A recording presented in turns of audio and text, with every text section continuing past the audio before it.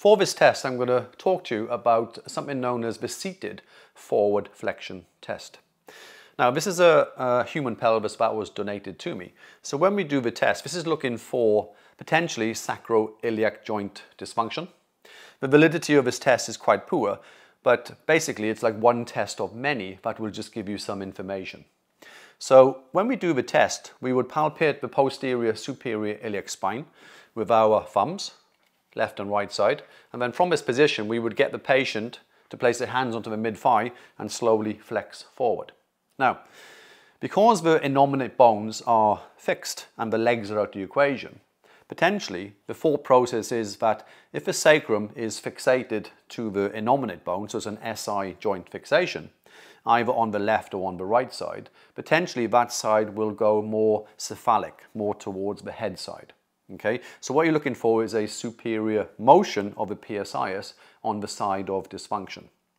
Now, when we palpate afterwards, let's say for instance the left side goes forward, and I did this test earlier as I'll show you, and the left side went forward.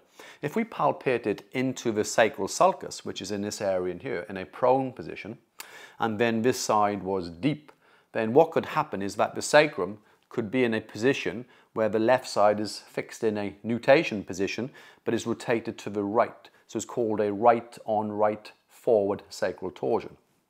However, if you palpated the left side and it's more shallow, then potentially the sacrum has rotated to the left. So now it's rotated in a counter nutation on the left side and is known as a left on a right sacral torsion. So quite complex, but what it does, it just gives you some information which would then lead to some validity later on as you're going through some other testing. So let's run through the test. So it's quite a simplistic test. We get a patient to sit. We can just make sure that the top of the iliac crest is level, because if he had something called an upslip, which is an iliosacral upslip, where the innominate on that side has gone up, then obviously his ischial tuberosity is not going to be equal when he's sitting. So we might have to correct that first before we look at the SI joint.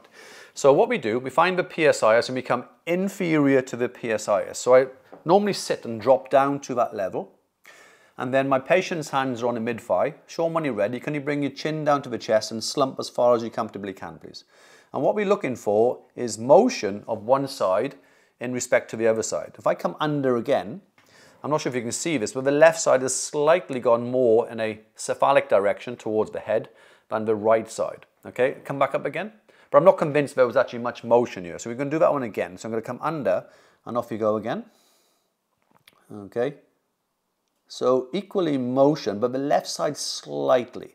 Okay, so I'm not saying it's that positive, but if the right thumb was inferior and the left one was more cephalic, then that might be classified as a more positive test. And again, if it's deep, they'll be rotated to the right on the right axis, and if it's left shallow, it will be rotated left on the right axis. Thank you for watching, and I hope you enjoyed the video.